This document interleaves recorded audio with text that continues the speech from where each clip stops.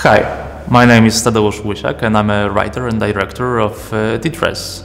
Titres is a short film produced by Warsaw Film School in Poland. It has been selected to the student competition in the Palace International Short Film Festival. It is such an amazing news for us. The movie treats about a 30-year-old woman who lives in a Polish countryside and works as a maid at the wayside motel for drivers. And she's very lonely. She was never in love. She never had a man. And that's all because she's somehow physically different from the rest of the society. She's short-statured and the society rejects her because of that.